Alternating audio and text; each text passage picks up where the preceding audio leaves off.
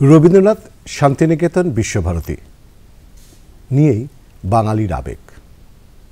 তাই পান থেকে চুন খসলেই হইচই পড়ে যায় বিশ্বভারতী নিয়ে।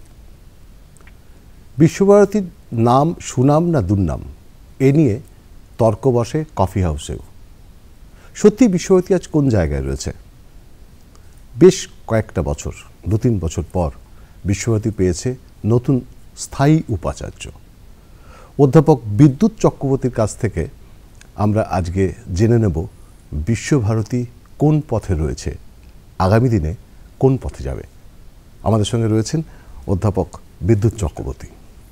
আমি স্যার প্রথমেই জানতে চাইব যে বিশ্বভারতীতে কার্যভার নেওয়ার পর আপনার প্রথম কি অনুভব হয়েছে?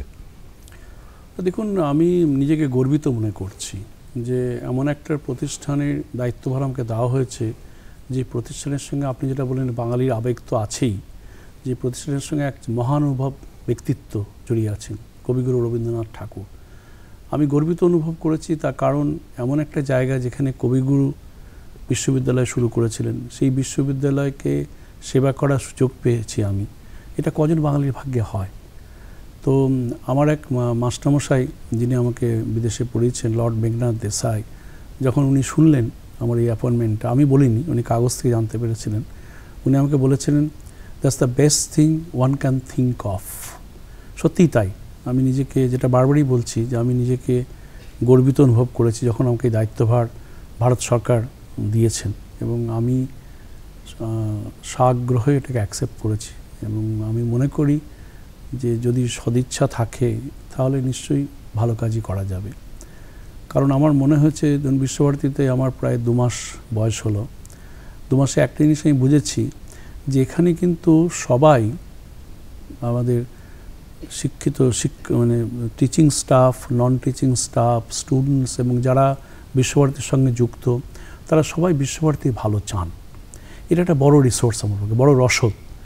এবং এই রসদটা আছে বলে আমি কিন্তু ভীষণভাবে কনফিডেন্ট যে এটা কিছু ভালো কাজ করা যাবে। ভালোবাসা বা ভালো লাগা বিশ্বভারতী, যদি আমরা একটু পিছন ফিরে তাকাই, তাহলে আপনার মতোই অনেক আশা নিয়ে অনেক উপাচার্য এসেছেন।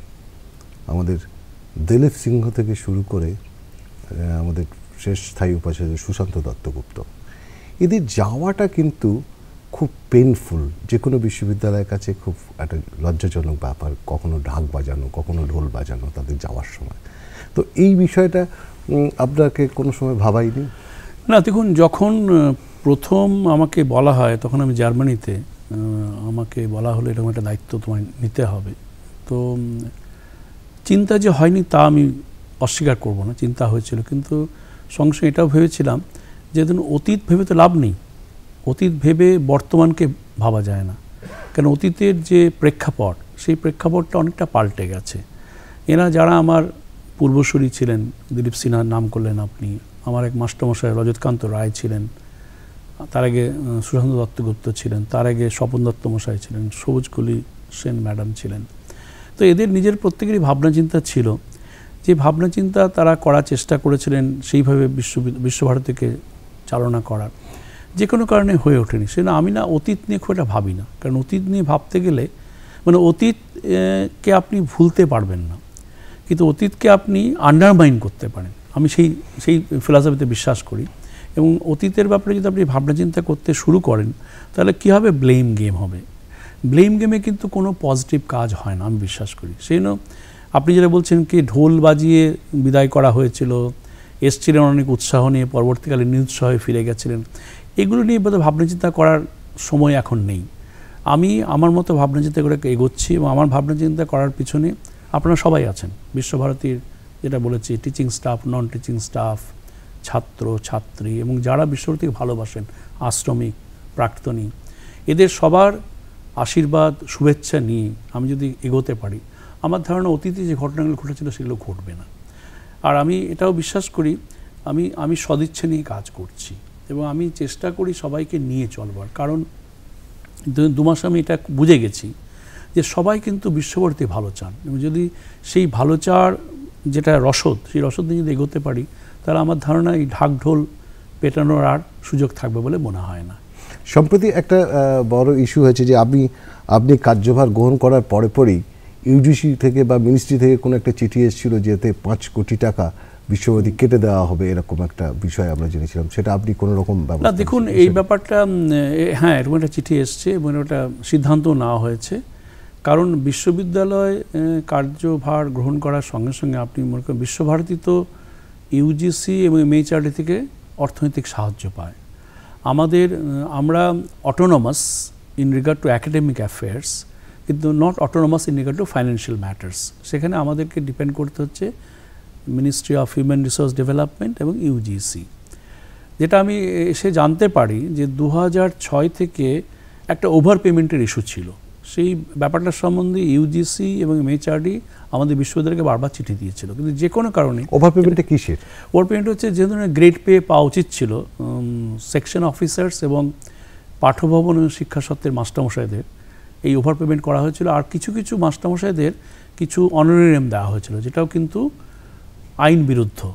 এখন এই ওভার পেমেন্ট হওয়ার পরে ইউজিসি কিন্তু সঙ্গে সঙ্গে বলেছিল যে এটা তোমরা ঠিক করছো না, এটাকে চেঞ্জ করো, এটা ঠিক করো। কিন্তু যে কোনো কারণেই আমার পূর্বসূরি যারা ছিলেন তারা এই চিঠির জবাব দেননি। এবং আমি যেমন প্রথম যে ফাইন্যান্স কমিটির মিটিং আমি ইউজিসি গিয়েছিলাম, সেখানে আমাকে এটাই বললেন যে 2 বছর আগে চিঠিটা দেওয়া হয়েছে, তার কোনো জবাব আসেনি কেন। যে কোনো কারণে এখন ধরুন এগুলো কেন হয়নি, কেন করা হয়নি, এগুলো নিয়ে ভাবনা চিন্তার স্কোপ নেই। আমি যখনই আমাকে বলা হয় তখনই আমাদেরকে বললাম যে কী করা উচিত হবে। কারণ তারা আমাদের একটা আলটিমেটাম দিলেন, যদি এই ওভার পেমেন্টটা বন্ধ না করো এবং ওভার পেমেন্টের জন্য এক্সট্রা পেমেন্ট হচ্ছে সেই টাকাটা ফেরত যদি না দাও 15ই নভেম্বরের মধ্যে, তাহলে তোমাদের স্যালারি গ্রান্ট বন্ধ করতে হবে। সেটা একটা মানে ধরুন আমার পিঠ তখন দেওয়ালে ঠেকে গেছে। তখন ইউজিসিতে কথা বলে আমি যেটা করেছি সেটা হচ্ছে ওভার পেমেন্টটা এই মুহূর্তে আমি বন্ধ করার কথা আমরা সিদ্ধান্ত নিয়েছি। এটা আমার সিদ্ধান্ত নয়, কারণ আপনি জানেন বোধহয় যে আমি পাবলিক অ্যাডমিনিস্ট্রেশনের ছাত্র হওয়ার সুবাদে আমি কিন্তু সিদ্ধান্ত একা নিই না। কোনো সিদ্ধান্ত আমার ধারণা ভাইস চ্যান্সেলর আমার মনে হয় উনি পরিবারের একজন সদস্য, যে পরিবারের সদস্য আপনারা সবাই আমাদের মাস্টারমশাইরা, যেখানে সিদ্ধান্ত এই যে সিদ্ধান্তটা নিয়েছি যারা এই সিদ্ধান্তে অ্যাফেক্টেড তাদের সঙ্গে আলোচনা করে ঘন্টার পর ঘন্টা আলোচনা, সেকশন অফিসার, এআর, শিক্ষা সত্ত্বের মাস্টারমশাই, পাঠভবনের মাস্টারমশাই, সবাইকে নিয়ে আলোচনা করে আমি সিদ্ধান্ত নিয়ে আমি এর জিজ্ঞেস করছিলাম যে আপনারা বলুন এই মুহূর্তে কী করা উচিত হবে। মোটামুটিভাবে যারা বেনিফিটেড হয়েছেন এরকম ধরুন 200 জন ম্যাক্সিমাম, আর আমাদের বিশ্বভারতীর স্টাফ রাফলি 2000। এখন 200 জনকে বেনিফিট দেওয়ার জন্য 1800 লোক স্যাক্রিফাইস করা এটা বোধহয় ঠিক নয়। তো সেই হিসেবে এবং ওনারাও সেটা বুঝেছেন এবং ওনাদের সাহায্য বাদ দিয়ে আমি এই সিদ্ধান্ত নিতে পারতাম না। এবং অনেকেই আমার কাছে এসে বলেছেন যে এই সিদ্ধান্তটা বহু আগে নেওয়া উচিত ছিল।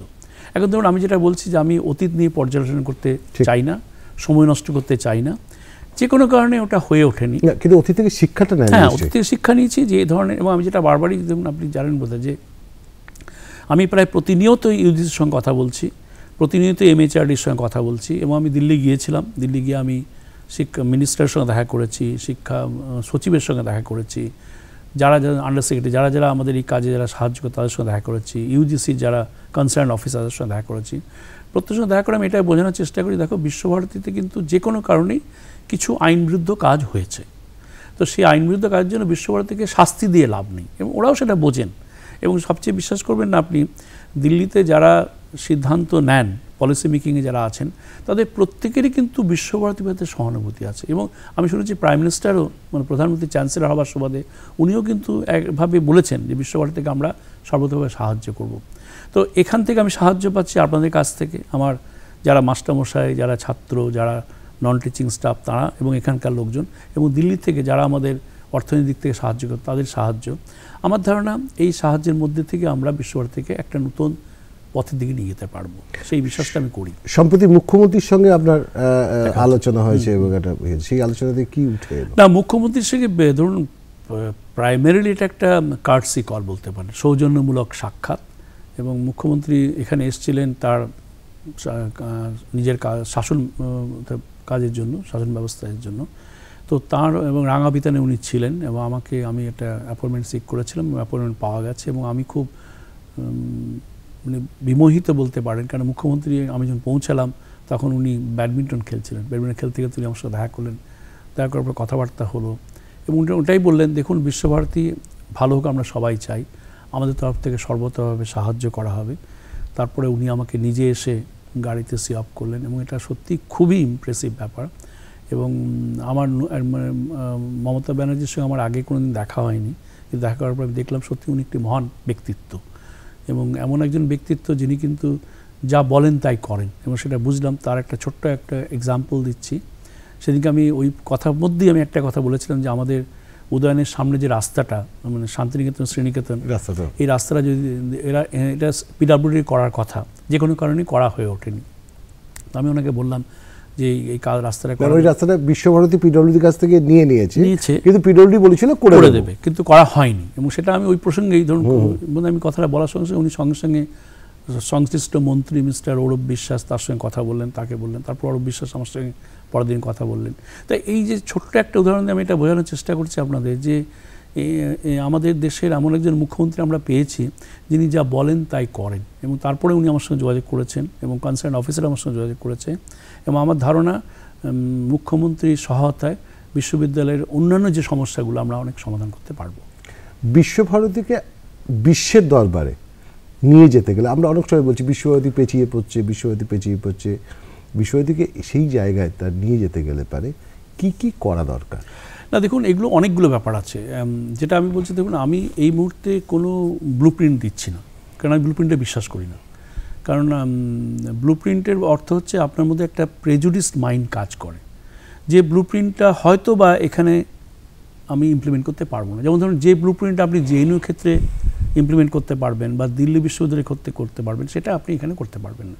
সেটা কোনো স্পেসিফিক ব্লুপ্রিন্ট আমার কাছে নেই। তবে আমাদের যে ধরুন সৌভাগ্যের কথা যে কবিগুরু কিন্তু আমাদের অনেক ধারণা দিয়ে গেছেন, যে ধারণার ভিত্তিতে আমরা একটা ব্লুপ্রিন্ট তৈরি করে শান্তিনিকেতনের জন্য যেটা রেলিভেন্ট সেটা আমরা করতে পারি। যেমন ধরুন কবিগুরুর যে বিখ্যাত কথা আছে শান্তিনিকেতন সম্বন্ধে, ইয়াত্র বিশ্রাম ভবতিকা নীরম, অর্থাৎ এটা একটা মানে পুরো বিশ্ব এখানে সমাহিত হয়ে যাচ্ছে, বিশ্ব ভালো সিঙ্গেলনেস। তখন এটা থেকে আমি যেটা ভাবার চেষ্টা করছি, ধরুন দু তিনটে জিনিস আমি করছি। একটা হচ্ছে একাডেমিক দিকটা, কিন্তু যে কোনো কারণে আমাদের মাস্টারমশাইরা তারা প্রত্যেকেই স্বনামধন্য তাদের ফিল্ডে, কিন্তু একটা কালেকটিভিটি মানে বিশ্বভারতী অ্যাজ এ কালেকটিভিটি এর ভিজিবিলিটিটা মনে হচ্ছে একটু কম। তো সেটা গ্রুপ অ্যাক্টিভিটি, যার জন্য আপনি জানার মধ্যে একটা জিনিস আমি চেষ্টা করছিলাম যে সমস্ত লোককে এক জায়গায় এনে একসঙ্গে বসানো, কথা বলা। সেটা ধরুন আলোচনার জন্য নয়, কোনো একটা ঘটনাকে ভিত্তি করে। যেমন ধরুন আপনি জানার মধ্যে আমি একটা জিনিস শুরু করেছি, ইউনিভার্সিটি লেকচার সিরিজ। এখানে যারা ধরুন অনেকেই আসে এবং শান্তিনিকেতনে বহু লোক আসতে চায়, বিশ্বভারতীতে বহু লোক আসতে চায়, তার কারণ রবীন্দ্রনাথের জন্য। তো সেইটা কিন্তু আমাদের ব্যবহার করতে হবে এবং তার ফলে অনেক লোক আসছে। আপনি জানেন প্রথম এক লেকচার হলো অধ্যাপক দিলীপ চক্রবর্তী, কেমব্রিজের স্বনামধন্য ঐতিহাসিক। তারপরে 3 তারিখে আসছেন লর্ড ভিকু পারেক, তিনি একজন স্বনামধন্য রাজনীতি বিজ্ঞানের অধ্যাপক এবং গবেষক। তারপরে প্রফেসর প্রণব বর্ধন, উনি বলছেন 13 তারিখে, উনি একজন স্বনামধন্য অর্থনীতিবিদ। অমর্ত্য সেন আসছেন ওই দিন। তারপরে লর্ড মেঘনাথ দেশাই, উনি আসছেন এপ্রিল মাসে।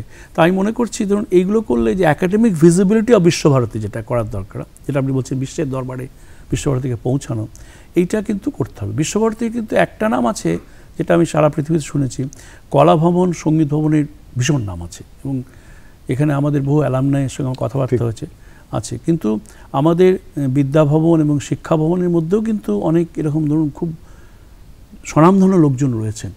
এদেরকে একটা শোকেস করার যে ব্যাপারটা সেটা আমাদের করতে হবে। সেটাও আমার ধারণা এই যে লেকচার সিরিজের ক্ষেত্রে করতে পারি। তারপরে ধরুন আমি যেটা বলেছি যে একটা স্টাডি সার্কেল যেটা আমাদের ছিল আগে, সেটাকে যদি রিভাইভ করা যায়, মানে আমি বলতে চাইছি ধরুন নিজেদের মধ্যে আদান প্রদান যদি আমরা করি তাহলে কিন্তু অনেক বেশি ভিজিবিলিটি বাড়বে, এবং সেটা চেষ্টা করছি। এবং সেটা ধরুন আমি যেটাই বলছি, আমার বয়স হবে 2 মাস এখানে, তা 2 মাসের মধ্যে সব রেজাল্ট তো পাবো না, কিন্তু প্রচেষ্টা শুরু হচ্ছে। এবং আপনারা জানেন বোধহয় যে এই স্বচ্ছ ভারত অভিযান করতে গিয়ে আমি দেখছি সমস্ত লোকজন আমার কাছে আসছে। তার মানে সবাই চাইছে একটা প্ল্যাটফর্ম, সেই প্ল্যাটফর্মটা যদি কোনোভাবে আমরা তৈরি করতে পারি নিজেদের মধ্যে, তাহলে বোধহয় আমার ধারণা এই যে বিশ্বভারতীর সমস্যা জায়গাটা, যেটা খুব বড় জিনিস, সেটা কিন্তু খানিকটা দূর করা যাবে। যেটা আগে বিশ্বভারতী বলতে পৌষ মেলা, বসন্ত বা বিশ্বভারতীর যে সমস্ত উৎসব অনুষ্ঠান সেগুলোতে সবাইকে পাওয়া যেত।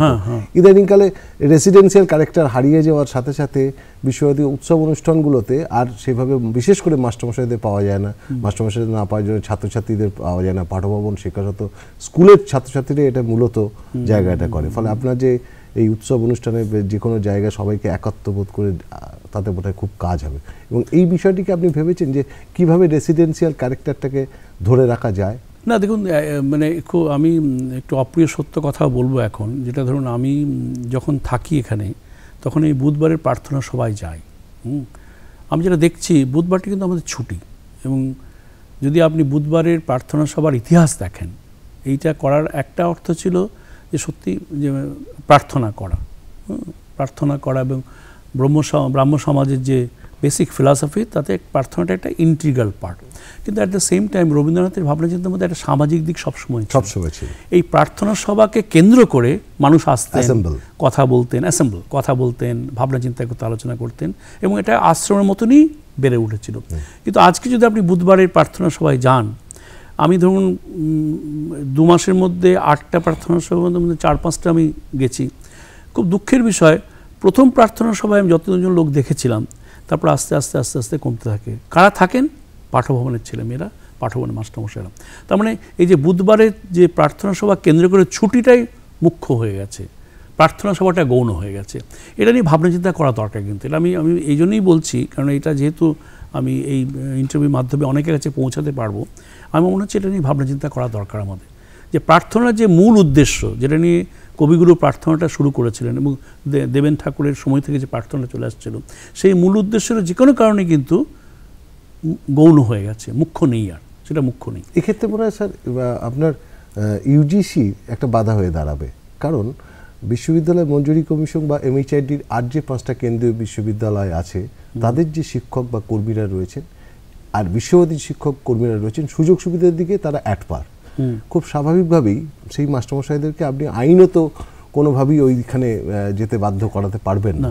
সেইটাই একটা সমস্যা জায়গা। না, আমি কিন্তু আইনের কথা বলছি না। আমি দেখুন, আমি একটা জিনিস বিশ্বাস করি যে কোয়ারশন দিয়ে কাজ হয় না। মানে ভারতবর্ষের ইতিহাস যদি দেখেন, আমি এটা আমার ছাত্রদের বলে আমি এখানে সুযোগ পেয়ে বলছি যে এমার্জেন্সির সময় আমাদের দেশে সব কিছু ঠিক হতো, তার মানে ডান্ডায় কাজ হতো। এমার্জেন্সি যেই চলে গেল সব একে, অর্থাৎ মানসিকতা, যদি মানসিকতা তৈরি হয় তাহলে কিন্তু ঠিক হতো। সেই জন্য আপনি বলছেন এই যে বুধবারের যে প্রার্থনা সভার ব্যাপারটা, আমি কোয়ারশন অ্যাপ্লাই, আমি গায়ের জোরে কথা বলছি না, যে আসতে হবে বলছি না, আমি কোনো অর্ডারের কথা বলছি না, ইউজিসি ইনস্ট্রাকশনের কথা বলছি না, তাতেও যাবে না। কিন্তু আমি বলছি একটা মানসিকতা তৈরি করা দরকার আমাদের কাছে। দেখতে যাচ্ছি এটা আমার মাস্টারের সঙ্গে আলোচনাও করেছি যে বুধবারের প্রার্থনা সভা যেটা মন্দিরের যে ব্যাপারটা, সেটা গৌণ হয়ে গেছে, কিন্তু সেটা আর মুখ্য নেই। অথচ রবীন্দ্রনাথের ইতিহাস যদি আপনি দেখেন, তাহলে সেটাই কিন্তু ওটার কিন্তু অন্য একটা সামাজিক উদ্দেশ্যও ছিল। আজকের দিনে আপনি যদি প্রার্থনা সবাই যান, দেখবেন কি গুটি কয় লোক আছে, আর পাঠভবনের ছেলেমেয়েরা যারা গান গাইতে আসেন তারা থাকে, কি শীত কি বর্ষা কি গ্রীষ্ম তারা থাকেন, আর মাস্টারমশাই, পাঠভবনের মাস্টারমশাই। তার মানে আমি বলছি এটাকে যদি আমরা রিভাইভ করি, যে আশ্রমের যে মানসিকতা, যেটা ধরুন কবিগুরু শুরু করেছিলেন, যেটা ছিল এক সময়, সেটা যদি রিভাইভ করি, তাহলে কিন্তু শান্তিনিকেতন বিশ্বভারতীর যে কালেকটিভিটি, এটা তৈরি হবে। এটা তৈরি হলে আপনি যে বলছেন বিশ্বতে পৌঁছানো এবং যে সমস্যাগুলো, অনেক সমস্যাটাই কিন্তু আমরা ওখানে বেশি মিটে যাবে। এইবারে একদম একটা অন্য প্রশ্ন, সেটা হচ্ছে যে বিশ্বভারতীতে যে উপাচার্য এসছেন, সেই সাবজেক্টে ডিপার্টমেন্ট অনেক বেশি ফ্লারিশ করেছে, সেই ডিপার্টমেন্টের উপাচার্য রয়েছে। আপনি যে সেই সাবজেক্টে বিশ্বভারতীতে নেই, তো এই সাবজেক্টকে ইন্ট্রোডিউস করার কথা ভাবছেন? না, কিন্তু আমি দেখুন, আমি একটা বিশ্বাস করি যে I don't want to go for reform, I would like to go for new initiatives. ঠিক আছে, এটা যদি বলেন তাহলে আমার সাবজেক্ট আসা দরকার, কিন্তু আমার সাবজেক্টের প্রাসঙ্গিকতা এখন কিন্তু কমে গেছে। এখন পলিটিক্যাল সায়েন্স পার সে সারা পৃথিবীতে দেখুন আপনি নেই। Political science, public administration, public policy ইত্যাদি ইত্যাদি। এখন ধরুন এই মুহূর্তে আমি ভাবছি না এগুলো নিয়ে। তবে একটা জিনিস আপনি বলবেন যে বেশিরভাগ ক্ষেত্রে আপনি যেটা বলছেন যে উপাচার্যদের ক্ষেত্রে এটা একটা ক্যারেক্টারিস্টিক্স। আমি দিল্লি বিশ্ববিদ্যালয়ে বহুদিন অধ্যাপনা করেছি, সেখানেও দেখেছি যেই উপাচার্য আসেন তিনি নতুন নতুন ডিপার্টমেন্ট করার কথা ভাবেন। আমার অ্যাপ্রোচটা একটু ডিফারেন্ট। আমি মনে করি নতুন ডিপার্টমেন্ট করার থেকে যে ডিপার্টমেন্টগুলো আছে সেই ডিপার্টমেন্টগুলো স্ট্রেংথেন করা যাক, সেই ডিপার্টমেন্টগুলোর ইউনিভার্সাল ভিজিবিলিটি বাড়ানো যাক। সেটা বাড়ানো যায় এই মুহূর্তে ধরুন আমার কাছে আমার বিষয় এটা নেই, এখানে আমি ভাবি আমাদের বিষয়। আমাদের বিষয় যদি পল সায়েন্স হতো তাহলে আমি ভাবতাম, কিন্তু এই মুহূর্তে সেটা নয়। সেই জন্য আমি কিন্তু ওইভাবে ভাবছি না। আমার কাছে সমস্ত ভাবনা চিন্তাতে আসবে from the point of view of কালেকটিভিটি। Visva Bharati, সেই বিশ্বভারতীর পরিপ্রেক্ষিতে নতুন বিভাগ খোলার পক্ষপাতে আমি নই। কারণ এটা আমি বললাম, নতুন বিভাগ খোলার জন্য যে অর্থনৈতিক সাহায্য পাবো, যে ধরনের পরিশ্রম করতে হবে, সেই অর্থনৈতিক সাহায্য পরিশ্রম দিয়ে যে ডিপার্টমেন্টগুলো আছে সেগুলোকে যদি শক্তিশালী করি, সেগুলো যদি ভিজিবিলিটি বাড়ায়, তাহলে কিন্তু বিশ্বভারতী অনেক এগিয়ে যাবে। আপনি স্যার দীর্ঘদিন বিদেশে জার্মানিতে ছিলেন, সেখানকার একটা পরিবেশ, একটা ফাস্ট লাইফ, আর শান্তিনিকেতনে এসে সেখানকার একটা পরিবেশ এবং বলা যায় স্লো লাইফ, তো এটা কীভাবে ম্যাচ করাচ্ছে? না, স্লো ফাস্টটা কিন্তু ওইভাবে দেখবেন না। ফার্স্ট লাইফ কারণটা কি বলতো, ওদের দেশের ফার্স্ট লাইফের কারণটা হচ্ছে ওই যেটা বলি সামাজিক প্রেক্ষাপট। মানে ওদেশের আপনাকে জুতো সেলাই থেকে চণ্ডীপাঠ করতে হয়, সেই জন্য ফার্স্ট লাইফ। কারণ সব কাজ আপনাকে করতে হবে, আপনাকে টাইম ওইভাবে ম্যানেজ করতে, 24 ঘন্টা টাইম তো, তার মধ্যে 12 ঘন্টা আপনি ঘুমোবেন, 4-5 ঘন্টা অন্য কাজ করবেন। তার মানে আপনার কাজের যা সময় কিন্তু 4-5 ঘন্টা, তার বেশি পাওয়া যায় না। এবং ওখানে এই 4-5 ঘন্টার মধ্যে আপনাকে জুতো সেলাই থেকে চণ্ডীপাঠ করতে হবে। এখানে কিন্তু অ্যাডভান্টেজ, কেন আমাকে কিছু কাজ কিন্তু আমি না করলেও পারি, যেগুলো ধরুন ওখানে করতেই হবে। সেই কাজটা কিন্তু আমি ডিভোট করছি আমার একাডেমিক দিকটা, আমার বিশ্ববিদ্যালয় অ্যাডমিনিস্ট্রেশনের পক্ষে, আমার যারা ধরুন বন্ধু বান্ধব, মানে শিক্ষক, কর্মচারী, ছাত্র, এদের সঙ্গে কথা বলা, ঘোরা। সেই জন্য ওই ফাস্ট আর স্লো লাইফের যে ডিস্টিংশন, এটা কিন্তু ঠিক নয়। কাজের সময়টা এখানে অনেক বেশি পাওয়া যায়। এখানে আপনি কাজের যদি ভাবেন, কাজের কথা ভাবেন, ওখানকার লোক আর এখানকার লোকের মধ্যে খুব বেশি পার্থক্য হয় না। ওখানকার লোকজন যেহেতু ধরুন সকালে উঠে আপনাকে ব্রেকফাস্টও বানাতে হবে, ব্রেকফাস্ট বানানোর পর আপনাকে ছেলে মেয়েকে তৈরি করে স্কুলেও পাঠাতে হবে, আপনাকে উইকেন্ডে জামা কাপড়ও কাচতে হবে, বাজারেও যেতে হবে, মানে এই এতগুলো কাজ আপনাকে আপনার যে সীমিত টাইমের মধ্যে করে ফেলতে হবে। এখানে তো আমাদের সময় অনেক বেশি, সেখানে লাইফটা আপনি স্লো নয় এখানে, কিন্তু এখানে ওই সময়টা আমরা অন্য কাজে ব্যয় করতে পারি। সুতরাং আমি ওই যে ডিস্টিংশনটা করে, এটা একদম আমি মানি না, ঠিক নয়। বিশ্বভারতীকে তার হিত গৌরব ফেরাবার জন্যে সেন্ট্রাল গভর্নমেন্টের তরফে একটা হাই লেভেল কমিটি করা হয়েছিল, এইচএলসি। সেই এইচএলসি একটা তাদের রিপোর্টও পেশ করে। সেই রিপোর্টে তারা বলেছিল যে বিশ্বভারতীর আর উত্তরায়ণ রবীন্দ্র ভবন দুটো একেবারেই আলাদা, যেখানে বিশ্বভারতী হচ্ছে একটা একাডেমিক ইনস্টিটিউট, আর রবীন্দ্র ভবনে যেটা একটা হেরিটেজ। ফলে হেরিটেজটাকে তুলে দেওয়া হোক আমাদের সেন্ট্রাল গভর্নমেন্টের ট্যুরিজম ডিপার্টমেন্টে বা কালচারাল ডিপার্টমেন্টে, আর এডুকেশন ডিপার্টমেন্টে যেটা আছে এখানে থাকবে। এই বিষয়টা নিয়ে সেই সময় একটা আপত্তিও ওঠে। এটাকে আপনি কীভাবে দেখেন? না দেখুন, আমি কিন্তু সত্যি কথা বলতে কি যে এই রিপোর্টের জাস্টিফায়াবিলিটি, যথার্থতা আমি বিচার করব না। কারণ নিশ্চয়ই যারা রিপোর্ট করেছেন তারা ভেবেচিন্তেই করেছেন, তাদের ভাবনা চিন্তাকে আমি শ্রদ্ধা করি। কিন্তু আমার মনে হয় যে বিশ্বভারতীর সঙ্গে রবীন্দ্র ভবনের যুক্ত, অঙ্গাঙ্গিভাবে জড়িত। রবীন্দ্র ভবন বাদ দিয়ে বিশ্বভারতী ভাবা যায় না। কেননা ধরো আমি মনে করি একটা বিশ্ববিদ্যালয় তৈরি করার পিছনে ইতিহাস একটা খুব বড় ভূমিকা, ইতিহাসে একটা বড় ভূমিকা আছে। রবীন্দ্র ভবনকে কেন্দ্র করে কিন্তু বিশ্বভারতী গড়ে উঠেছে একটা সময়। এবং সেই জন্য আজকে যদি আপনি রবীন্দ্রভারতীকে মনে করি আম্বিলিক্যাল কর্ড, সেই আম্বিলিক্যাল কর্ড বাদ দিয়ে তো মানুষটাই বাঁচবে না, মানুষটাই বাঁচবে না, বিশ্বভারতী বাঁচবে না। সেটা আমি যারা এই রিপোর্টটা বানিয়েছেন তাদের রিপোর্টটা আমি পড়িনি, তবে তাদের ভাবনা চিন্তার আমি কদর করি। কিন্তু সেই ভাবনা চিন্তাটা কতটা আজকের দিনে ধরুন অ্যাপ্রোপ্রিয়েট, উপযুক্ত কতটা, সেটা ভাববার সুযোগ আছে। সেই জন্য এই মুহূর্তে আমি এই ব্যাপারে কোনো কমেন্ট করতে চাই না। আরেকটা বিষয় ছিল, সেটা হচ্ছে যে বিশ্বভারতীতে পায়ে হেঁটে ঢোকা বা ঘোরা, অনেক ইউনিভার্সিটিতে যেমন আছে বিদেশে, বা সাইকেল ব্যবহার করা, এরকম একটা পরিকল্পনার কথা ভাবা হচ্ছিল একটা সময়। সেই জায়গাটা কি আপনার কোনো? না, পরিকল্পনা খুব সাধু পরিকল্পনা, কিন্তু দেখুন এটা যে দেশে হয়েছে, আপনি যদি ধরুন বড় বড় ক্যাম্পাসের কথা বলেন, আমি কেমব্রিজ বিশ্ববিদ্যালয়ে বহুদিন ছিলাম। কেমব্রিজ বিশ্ববিদ্যালয়ের একটা ক্যাম্পাস, এটা একটা টাউন ভিত্তিক ক্যাম্পাস এবং ছোট্ট একটা শহর। সেখানে ওই মানসিকতাটা আছে, সাইকেল চলার মানসিকতাটা। ইউরোপে সাইকেল চলার মানসিকতাটা বিভিন্ন জায়গায় আছে। আপনি যদি স্পেশালি স্ক্যান্ডিনেভিয়ান কান্ট্রিতে, সেখানে সাইকেল পাথ আছে, এবং সাইকেলে যদি আপনার অ্যাক্সিডেন্ট হয় আপনাকে পে করতে হবে, যে অ্যাক্সিডেন্ট তাকে পে করতে হবে না। এটা উদ্দেশ্যে এরকম একটা রিজিড ল করা আছে, কারণ এনভায়রনমেন্টাল ডিগ্রেডেশনটা রোকার জন্য।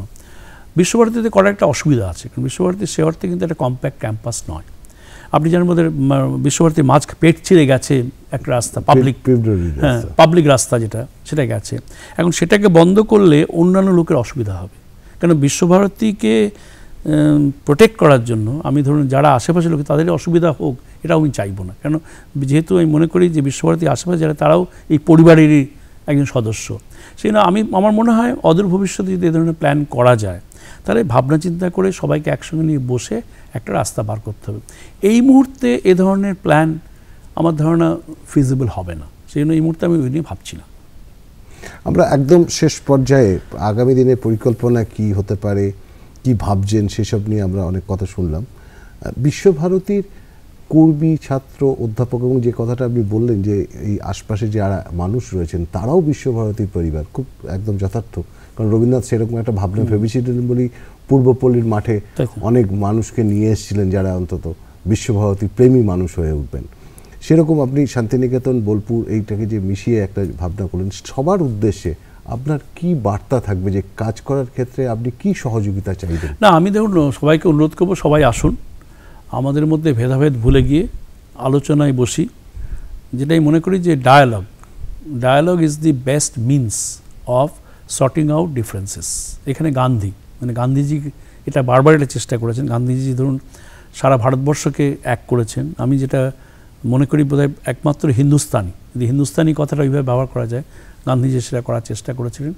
সেই রাস্তা দিয়ে আমি হাঁটতে চাই এবং আমি সবাইকে অনুরোধ করব, আমাদের শিক্ষক, ছাত্র, ছাত্রী, কর্মচারী এবং যারা বিশ্বভারতীর আশেপাশে আছেন এবং রাজ্য সরকার, কেন্দ্রীয় সরকার, সবার কাছে আমার আবেদন রইল যে বিশ্বভারতী একটা আমাদের যেটা আমি মনে করি জুয়েল ইন দ্য ক্রাউন, এটা যাতে ঠিক থাকে, এটা যাতে আরও একাডেমিক ভিজিবিলিটি পায়, তার জন্য আমরা সবাই আসি, একসঙ্গে বসি, আলোচনা করে একটা রাস্তা বার করি এবং তার মাধ্যমেই আমার ধারণা বিশ্বভারতীর যে হৃত গৌরব সে আমরা ফিরে আনতে পারি। হৃত গৌরবটা আমি ব্যবহার করব না, কারণ আমার ধারণা বিশ্বভারতীর একটা গৌরব আছে, এটা কখনোই হারায়নি। বিশ্বভারতীর গৌরব কখনোই হারায়নি, এই গৌরব আছে, কম বেশি হতে পারে। সেই জন্য আমি ওই হৃত গৌরবের গৌরব আরও গৌরব এটা বাড়বে, ধরুন এটা স্বাভাবিক। ধরুন যেটা আগে ছিল, আজকে কমিউনিকেশনের যুগে খুব চট করে সব ঘটনাগুলো আমরা একটা ওয়াইডার ওয়ার্ল্ডের কাছে পৌঁছতে পারি। সেই জন্য আমার ধারণা গৌরব ছিল, গৌরব আছে, গৌরব থাকবে এবং এটা করার জন্য প্রত্যেকের সাহায্য চাই। এটা একমাত্র ধরুন উপাচার্যের যে ভূমিকা সেটা নয়, বা শিক্ষকদের ভূমিকা তা নয়, সবাই মিলেমিশে আমরা যদি একসঙ্গে বসে আলোচনা করে একটা রাস্তা বার করি, আমার ধারণা বিশ্বভারতী গৌরব থেকে গৌরবতর জায়গায় পৌঁছাবে। শুনলেন আপনারা যে বিশ্বভারতী নিয়ে হাহুতাশ করার দিন মনে হয় শেষ, কারণ বিশ্বভারতী যিনি মূল কাণ্ডারি অধ্যাপক বিদ্যুৎ চক্রবর্তী, তিনি আশাবাদী যে সকলের সহযোগিতা নিয়ে বিশ্বভারতী তার গৌরব আরও বাড়াতে পারবে এবং বিশ্বভারতী এই নাম আগামী দিনে আরও বেশি করে সার্থকতা পাবে। রবীন্দ্রনাথেরকে সামনে রেখেই বিশ্বভারতী এগিয়ে যাবে। অনেক অনেক ধন্যবাদ। নমস্কার।